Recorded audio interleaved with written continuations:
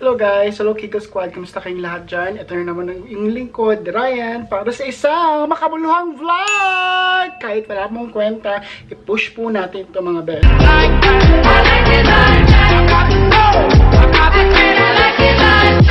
Anyway, for today's vlog, nabanggit ko to sa last vlog ko na may binili nga akong case para sa aking laptop. Ito is MacBook. I think 3 years ago nabili ko to.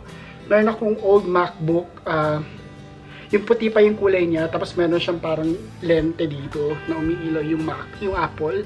Pero ngayon ito na yung bago ng MacBook.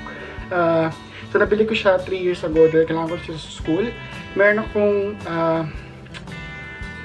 Microsoft Surface na hindi naman tumagal sa akin, siguro mga 1 year lang. Tapos binili ko na kay mami. So si mami yung gumagamit noon. Tapos binili ko siya dahil nasisira yun lagi at lagi may updates, lagi mabagal. So binili ko si mami ng bagong iPad. I think that was also last year. So ito, I like it. Ang problema lang dito guys, ito yung dati kong cover.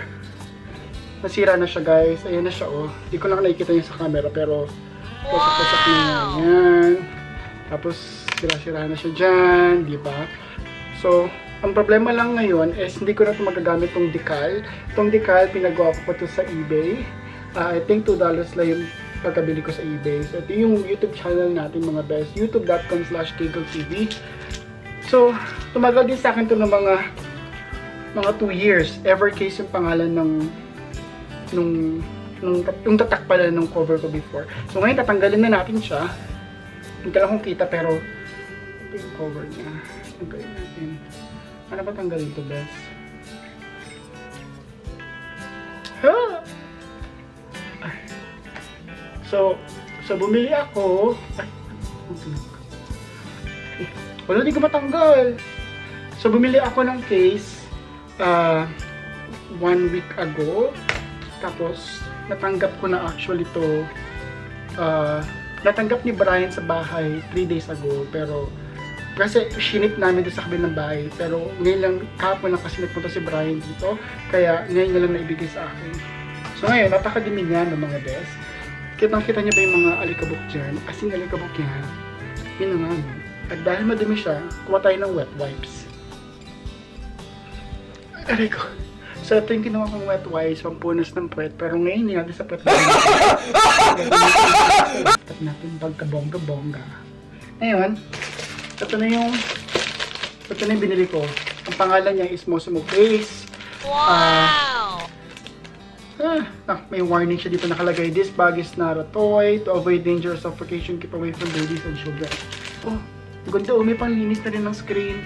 I love it. I love the color. Actually, pinagpipilihan ko is dilaw or ito. Pero buti na lang ito yung pinili ko. Kasi kapag dilaw, medyo agaw pansin. Yung nga, no? Hindi natin siya mabuksan. Kaya, kuha tayo ng ganito. Yes! Yung ganyan para sa earphone. Focus natin siya. At hindi siya successful. Kumuha tayo ng charger. Isiwa natin yan. Ganyan po ang tamang pagbukas. Pag-unboxing ng mga gamit. Yan. Ay. Diba? Tak! Tak! May instruction. Ay! Yun, nahulog na. So, ang laman niya is may ganito. May eklabush. Ito guys, so mga hindi nakakala to, extra to. Kasi sa ilalim nito, meron siyang ganyan. No? Parang rubber. So, kapag natanggal siya, at least meron akong extra. At para malaman ko kung saan ito nakalagay, ilagay ko siya dito sa nightstand ko. Keyboard, pang mayaman. So, tignan natin kung kasya. Ito ng bongga-bongga. O, diba? Swak na swak. Ang ganda agad, o. Diba? Pak! Pak! Ganards! So, meron siyang available na 10 colors. Ito pala yung mga colors na available sa kanya. Pero mas gusto ko kasi yung simple. Meron yung parang musik-musik dyan. Yan. So, may instruction dito. So, unahin daw yung likod. Ito, unahin yung likod. So, unahin natin yung likod. Dahil nasa yung nasabi ng instructions. Sumunod tayo sa instructions, no, mga best.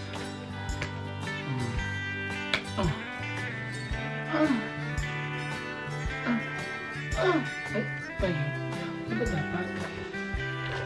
Sabi dito, front slide. Unahin muna. Ay, hindi. Tapos, ito na tips. So, ganito, no? So, ganyan daw natin. Tapos, i-push. Nagets nyo ba? So, ganyan mo daw. Tapos, i-push mo hanggang sa masira yung laptop mo. Tara! Ayan! Yun! Nag-click siya, guys! Diba? Ganda? Diba hindi pa siya masyado? Ay! Wala na. Sira na siya, guys. Nasira siya, no? Ito na po ang unboxing natin. Paano po magsira ng bagong gamit. Baka magtagal itong 10 minutes itong unboxing nito. Ala! Ayaw! So, dapat daw ganyan. Sabi niya kasi i-ganon. I-ikot. Ito. Tapos lagay dyan.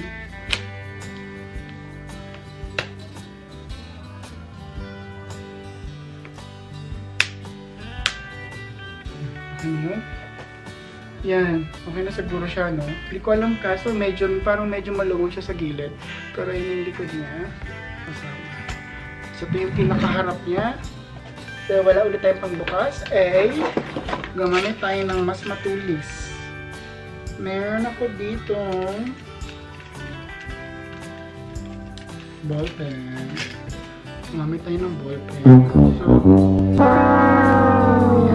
So, tamad po tayo gumawa ng gunting. Kaya ballpen po ang gamitin natin hanggang masigla po yung ating gamit. Kala, parang buong video na itong ganito tayo dito. Ano ba itong green guy? Hindi naman siya green. Napaka-sealed naman kasi nito. Kakaloka. Ay! Yan! Nabuksan na po natin siya, no? Thank you sa ballpen. Nang dahil sa ballpen ay na-push po natin ito. So nakalagay dito front side, rear side. So buksan siya. Tapos ayun mo na hilay. Tapos ito. Yeah. Oh my God. Ayan. Diba? So ngayon, ang screen na ang ating paproblemahin ngayon, kailanganin ko yung tulong ni Brian para maayos itong screen. So, tapos natin mga pulgot dahil hindi na po natin kailangan niya. Screen ay i-push po natin.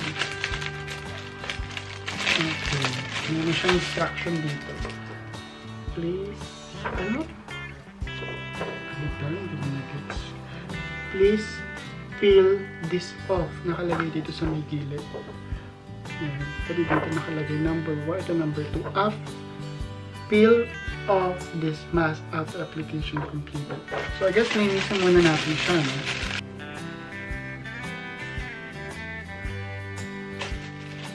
Hindi kasi ako medyo maingat sa gamit eh. Yun ang problema. Kasi, hindi ko siya masyadong pinupush. So, ngayon na to, hindi ko alam kung paano ito ilalagay. Ganyan lang ba siya? Baka screen to. Screen to.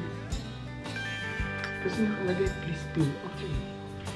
Please peel off this mask.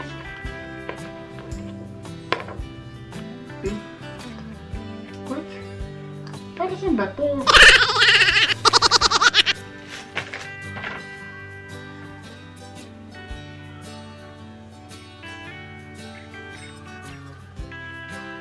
Ito na nga, no? Yung simple instructions, hindi po natin magawa-gawa ng maayos.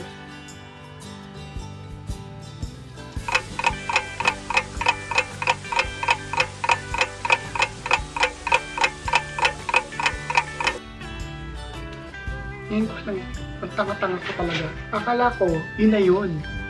Ngayon, didikit na natin siya. Ay!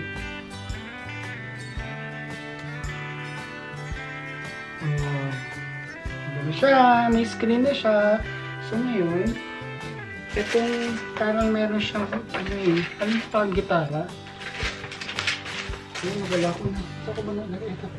Ito, ginagamit sa parang chorban. Ito yata yung pang ano. Yan.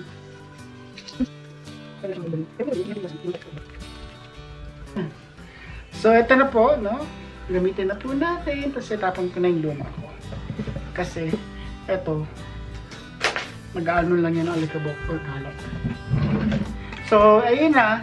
Yun na nga po, no? Diyan lang po natapos ang ating vlog. Walang kakwentang-kwentang vlog, pero sana po na-enjoy nyo ang ating bagong cover. Yes! Love it.